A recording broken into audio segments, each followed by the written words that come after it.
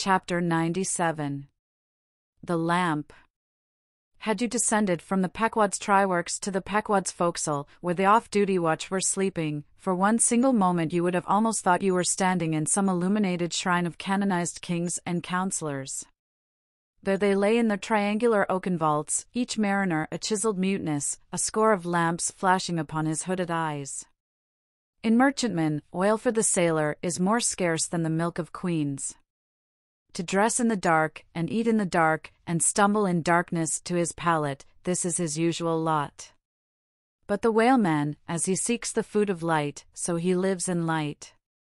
He makes his berth in Aladdin's lamp, and lays him down in it, so that in the pitchiest night the ship's black hull still houses an illumination.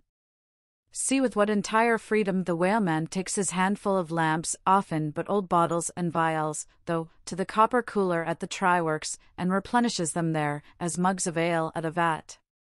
He burns, too, the purest of oil, in its unmanufactured, and, therefore, unvitiated state, a fluid unknown to solar, lunar, or astral contrivances ashore. It is sweet as early grass butter in April. He goes and hunts for his oil, so as to be sure of its freshness and genuineness, even as the traveler on the prairie hunts up his own supper of game.